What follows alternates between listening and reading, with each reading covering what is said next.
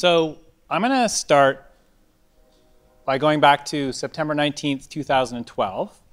It actually started with kind of a regular but pretty awesome day for me. I had gotten up early and met some buddies for a mountain bike ride on the North Shore. We call them Dawn Patrols.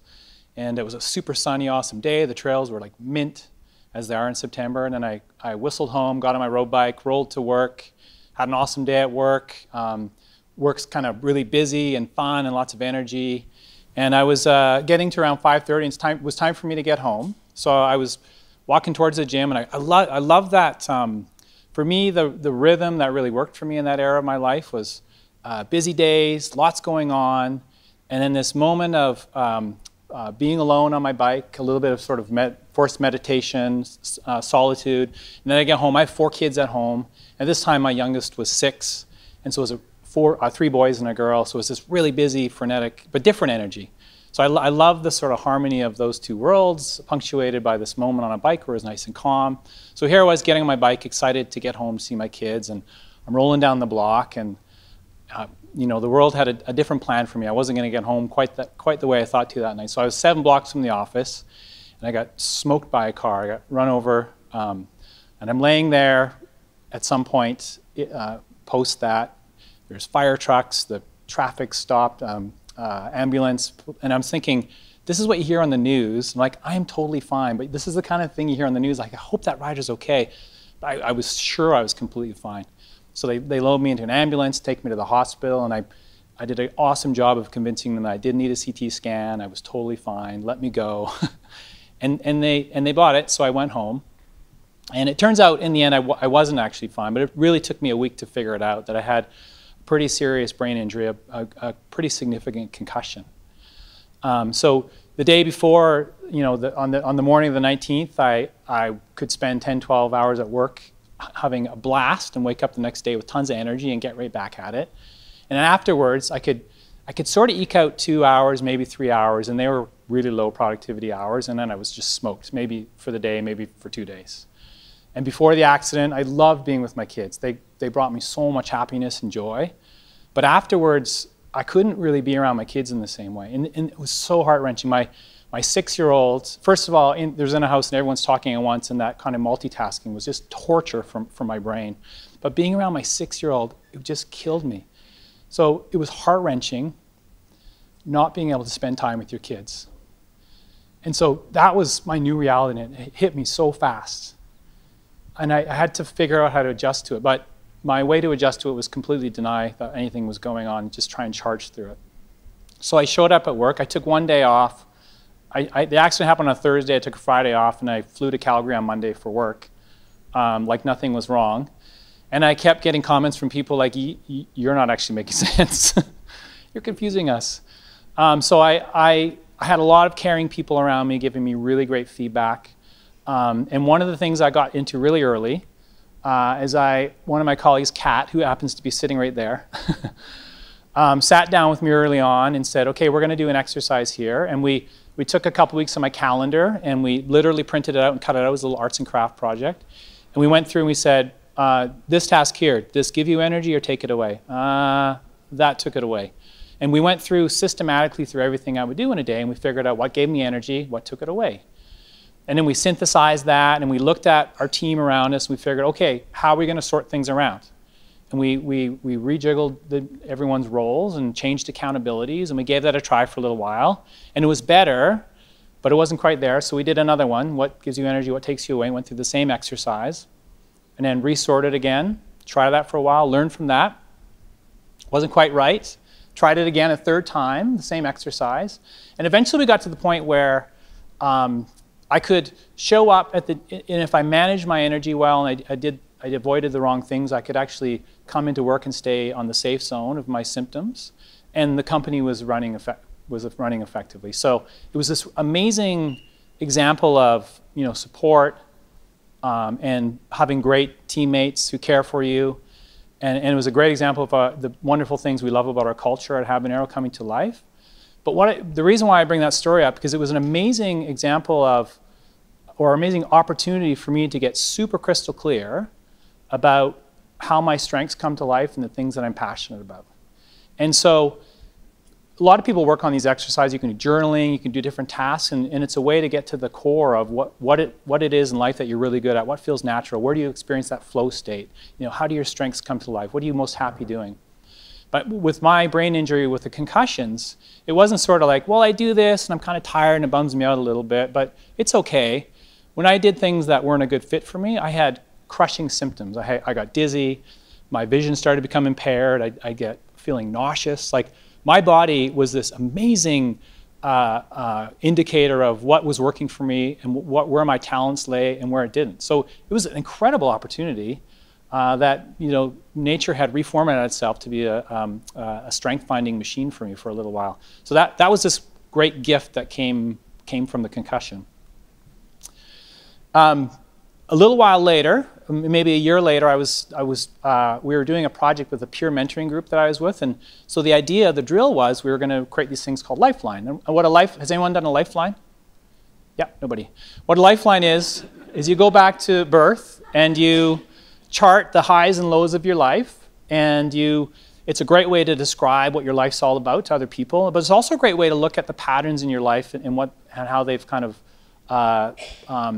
forged the things that you believe in and who you are. So I was really excited about doing this exercise. I sat down to start working on it. I realized, yeah, I don't actually remember anything. My history was this dense, foggy matter that I couldn't get myself into. I couldn't penetrate. It freaked me out. Like, I couldn't remember dates or names. Like, a lot of my history was just fog. So I crowdsourced it. I reached out to my parents, to my sisters, to friends, to old friends I hadn't talked to for a while, and people were super generous. They sent me emails with pictures and stories and names and dates. Like, dates were the worst. I couldn't put anything on a timeline. But I was able to compile all this information, 99% of it from other people, and this visualization, super nerdy visualization here, is the result of that. And what was really cool about that is obviously I wouldn't have had to have reached out to all these people if I wasn't injured or in this state at that time. So that was really cool. But what was neat about it was this weird opportunity to look back on your life and who you are and your history from a completely objective opinion. It was like reading a book about my life that I'm like, oh, this is really interesting. I didn't know this. And I was discovering all these things with this different objective perspective that I could never have had if I didn't have this injury. And what it allowed me to do is really find the cause and effect relationships between the things that happen in my life, the highs and the privileges and the lows and the struggles, and how those added up to the things that actually mattered to me, how those things amounted and built my value system and the things that I cared about. So it was this great opportunity to get really clear about the values. And I got really clear, for example, on the highs about how important relationships were and making an impact on people and being impacted by other people, particularly in people's professional lives. And those things were emerging as a really clear theme for me through this. So I had these really two wonderful opportunities presented through the good graces of the driver who chose to run me over that day. I don't think he chose to run me over. It was an accident. And my mental model of personal purpose is the idea that when you're living your personal purpose, you're doing the things that you deeply care about, but you're doing them in a way that brings your unique gifts, your unique talents to life. So to me, personal purpose is that sweet spot between those two things. And that's what I got out of these experiences that were sort of gifts from my concussion. I got much clearer on what I really cared about, and I got much clearer on how I need to operate in a way that where I'm performing the best and being myself in the most complete way. So it was super educational for me. And so moving ahead a little farther, it seems funny to be up here speaking with a picture of me speaking behind. It just occurred to me that's really weird. I stand in front of that. Lost my train there. So wheeling ahead a little farther, we as a company, I was coming out of my concussion symptoms were abating. I was able to stay in a conversation for longer. I was able to actually knit ideas together to cogent thoughts. It was a very exciting time for me. And as a company, we were starting to shift and change, think about the next 15 years of our existence. So we were thinking about a big transformation. It was thrilling and so amazing for me to start to have my brain capacity back to get involved in that. Once it's gone, and you bring it back, you don't take it for granted anymore, let me tell you. And so as an organization, we were making this change, and I was able to contribute to it, and it was very exciting. And we had this moment where we wanted to get the whole company together to talk about our new direction. So we flew people in from Toronto and Calgary and these different places, and we had spent a day together. And in that one-day conference, I had the opportunity to get up in front of everyone, and I had an opportunity that I've never had in my life with this sort of clarity. I had an opportunity to talk about what I really cared about, and talk about in an indirect way what I'd really learned about my personal purpose, and share with everyone really what mattered to me and how that affected the aspirations for our organization. So it was an amazing moment for me, because not only did I realize then that I had gained so much clarity through the experience of the last 3 years, 3 years of concussion, but I realized that I gained tons of confidence in who I am and what I care about. And that was the coolest thing about it. And I still think of this as the best work day I've ever had in my life, and we'll see what happens next, but it was an amazing day.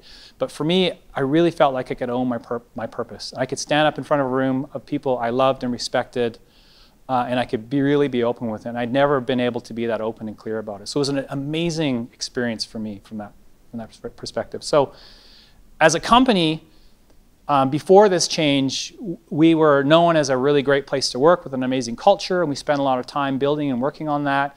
And we helped some of our clients in limited ways with that. But after this change, we had dedicated ourselves to helping organizations build great workplaces just in the same way that we worked on it for ourselves.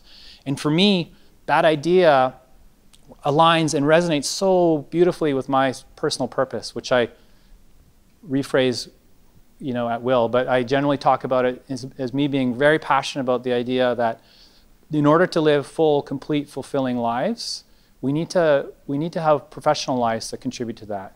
We need amazing career experiences for us to live complete, full lives. And so that's my sense of personal purpose. And what's been really cool about this and getting clear about it, and the experience I've had is it's given me a lot of energy and opportunity to help other people through this journey. And the best part about it is you don't actually have to have a concussion to get there. There's other ways to do it. And if that was funnier, it would have been a nice way to close, but it wasn't, so there. That's it.